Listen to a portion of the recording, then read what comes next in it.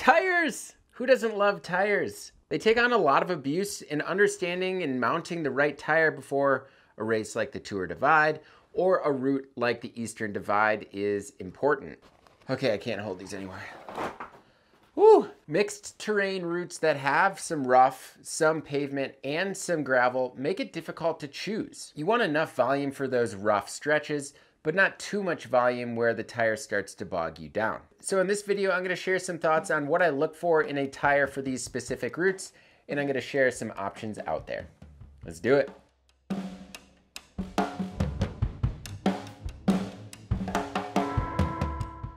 So if you find any of our videos useful, make sure to hit that subscribe button and notification bell so that you don't miss any. And if you want to help us out a little bit more, you can join the Bikepacking Collective, which is an annual membership through BIKEPACKING.com. Included in the Bikepacking Collective is you're automatically signed up to win monthly giveaways. You get first dibs on all of the items in our web store, and twice a year you get the Bikepacking Journal, a print publication. Inside the third volume, there's a surprise gift, a map of the Great Divide mountain bike route, which is pretty incredible. So there's a link below with more information on the Bikepacking Collective, and as always, thank you all so much for the support. So talking about some characteristics that I look for specifically in these tires. As far as width is concerned, I'm looking for a tire from 2 inches all the way to a 2.35. If I was to do the Tour Divide again, it would definitely be on a 2.2 inch tire on a 28 millimeter internal width rim. So here's why though. That specific width is great for that rough terrain, that unknown terrain,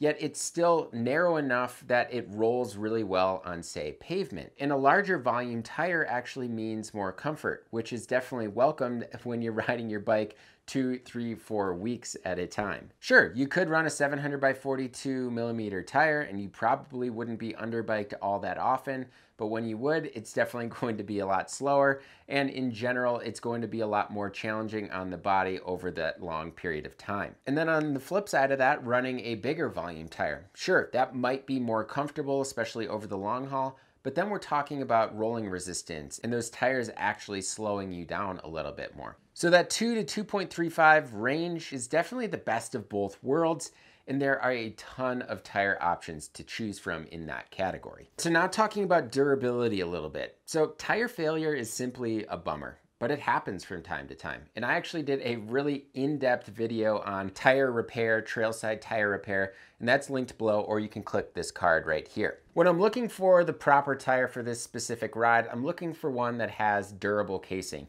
So something that goes from sidewall to sidewall, all the way throughout the whole tire, or from bead to bead. Essentially, this is an additional layer of protection on the tire. So for example, Teravail has their durable casing and Maxxis has their EXO or EXO Plus, as opposed to, say, Teravail's Light and Supple. The Light and Supple is going to be a lot lighter, but it's not going to be nearly as durable. So yes, in general, it will increase the weight of the tire and more than likely reduce the suppleness or the supple ride quality of that tire. But for me, it's an easy price to pay for peace of mind. And talking about weight a little bit, 800 grams or lower is a good weight for these tires. And then finally, yes, you will definitely want to make sure that you have a tubeless tire, especially if you have a tubeless compatible rim. Most tires these days, almost all come tubeless compatible because, well, the ride quality is so much better. And I mentioned this in my tubeless tire install video, which is linked below.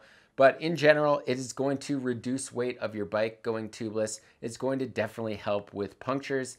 And yes, it's actually going to help create a more comfortable ride quality. All right, so the third and potentially most important characteristic I look for in a tire is tread. There's so many different tread patterns from manufacturers out there. It really is hard to choose. So hopefully I can give you a little bit of clarity on what works best for these routes, but in the end, it definitely is personal preference. I personally like to run a tire that has more of an aggressive knob or tread pattern to it, which ultimately just gives me a greater sense of confidence. So what I look for specifically though is almost a continuous center tread that has rather firm compound with a medium or shallow knob to it. And then as far as the side knobs, I look for treads that are a little bit more aggressive and that come with a little bit of a softer rubber compound. So let's just compare these two tires. Pretty drastic differences here.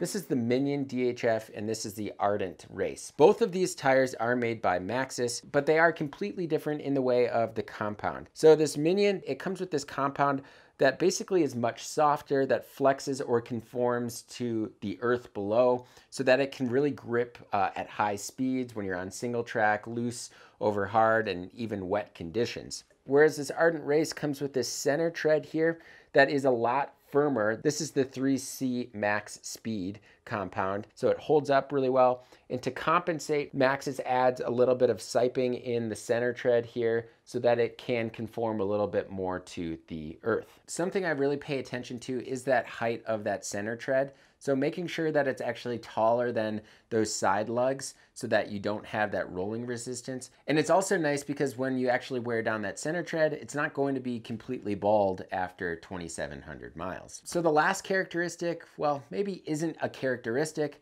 but it's reliability.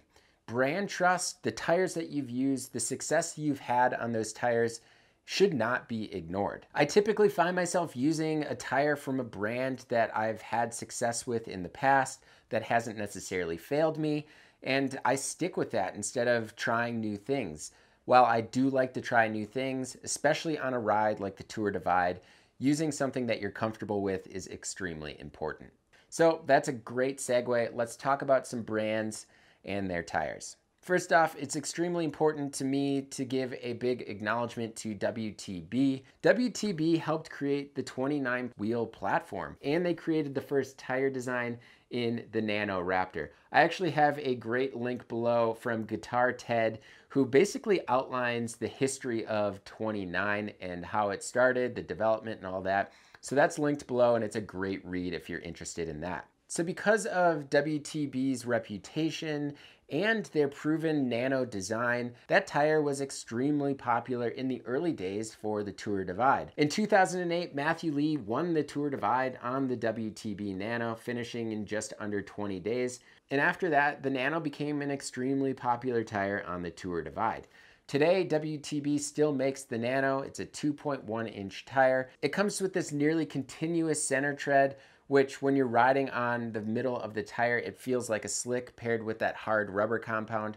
And then when you roll it over to the side, it's got that softer medium lug rubber that hooks up really well. The Nano open doors, and you'll see a trickle down with some other tread patterns that we'll talk about today. Another great option is the WTB Ranger, and the Ranger comes in kind of all shapes and sizes from a 2.8 all the way down to a 2.25. I would definitely rock that 29 by 2.25 in the TCS tough, fast rolling compound. All right, so talking about Maxxis options now. So what I look for in a Maxxis tire specifically is the EXO sidewall. And the EXO sidewall is the best kind of balance between durable sidewall and weight. The other thing I'm looking for is that 3C Max Speed that I talked about before. It's going to be the best rubber compound, the fastest rubber compound for what we're doing.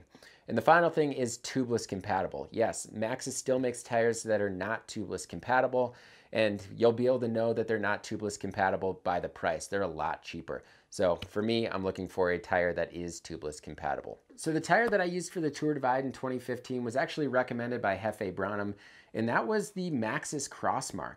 And the Maxxis Crossmark is a unique tire because it comes with these squared center treads that work extremely well when you're rolling just straight, but those shoulder and side lugs are a lot more aggressive for that rough terrain. That tire worked extremely well for me. It helped me gain confidence on the chunky sections, and I didn't have to replace it the whole trip. So another one is the Maxxis Ikon. This is a fantastic tire for not only the Tour Divide, Great Divide mountain bike route, but also just cross-country mountain biking. And this tire actually comes in a variety of different sizes as well. This is the 2.2-inch variety, and this tire just rolls. It rolls extremely well straight, but it also rolls really well when you're cornering. Even though these lugs are small, they're hard, they're durable, and well, they just last. And then finally, talking about the Ardent race tire. This is specifically the 2.35-inch variety. but they also make a 2.2 inch variety. And not only is this one of my favorite just overall tires for bike packing, for mountain biking, the Ardent Race is aggressive enough for any of the chunk on the Great Divide mountain bike route, yet it still rolls extremely well. All right, so next up is Teravail, and Teravail has two specific tires in this category, the Rutland and the Sparwood. So starting with the Sparwood is designed around this diamond tread pattern. It's got a raised center tread so that it rolls extremely well. And then when you do corner on the sides, these diamonds are supposed to conform around any of the ground that you're rolling over. So while this tire doesn't necessarily have those side lugs that we saw on some of the other tires, this tire is made to go a little bit more straight, but it is extremely fast. This tire does come in that durable casing that we mentioned. It also comes in the light and supple, but it also comes in 27.5 and 29-inch wheel diameters. And then released early last year, the Teravail Rutland. This is another great option. It's got these ramped center treads, so it rolls extremely well. It's got these nice evenly spaced transition lugs. This tire comes with Teravail's fast compound and that durable casing. It also is available in 27.5 and 29, and it comes in a nice 2.2 inch variety. So if you're deciding between the two tires, you know, the Sparwood, it's basically an oversized gravel tire. It doesn't do the best job of hooking up in really chunky conditions or really loose gravel, whereas the Rutland's more defined tread gives me a greater sense of confidence. All right, so now talking about the Vittoria Mezcal. This is a tire that I actually haven't been on yet, but I really, really want to try out. This tire is hands down one of the most popular tires for the Tour Divide, and you'll notice this in our Rigs of the Tour Divide article, which is going to be published on June 9th. Vittoria uses their alternating center ridge tread pattern, which rolls extremely well, and then their transition lugs come with siping, which help just conform that specific tread to the ground. And in general, this tire looks fantastic for the Divide in that 2.2 inch category, but it's available in a 2.6 or a 2.35. And I do think that WTB Nano might have had something to do with this design. And if I was to buy a set, I would go with their TNT casing, which is their most durable, in the 2.25 inch category. So then finally we have the Rene Airs Fleecer Ridge tire, which comes out to a 2.2 inch tire. It's available in 4 different casings. This is the endurance casing, and that's the casing I would probably go with. There is I think an ultra endurance casing if you wanted something a little bit more bomber. But this tire is unique because it has these strategically placed treads throughout the tire. So when you're rolling on the tire itself, it almost feels like you're on a slick tire. Even when you're cornering, the tire is extremely fast. But when you do get off-road and you're riding on some more rough terrain, it definitely hooks up. If you want to learn more about this tire, I did a full video review on the Fleecer Ridge, and that's linked below. This tire also won Gear of the Year on BIKEPACKING.com's Gear of the Year Awards. So picking just one tire out of this group is not easy, but if I had to pick one right now, it would probably be the Fleecer Ridge. This tire is extremely reliable. It's seen over 2,000 miles of use already. It has quite a bit of life left to it. It rolls extremely well, it hooks up well, and it brakes well. So all of those characteristics kind of come together to create this great tire for these specific routes. Obviously, there are a lot more tire options out there. Continental has the Race King, Specialized has the Fast Track. So I'm really curious now to hear what specific tire you're using for the Great Divide mountain bike route, the Tour Divide, or in general, these mixed terrain routes that are rather fast. Leave a comment in the comment section below with your choice, especially if I haven't touched on that specific tire today. As always, thank you all so much for watching, and until next time, pedal further.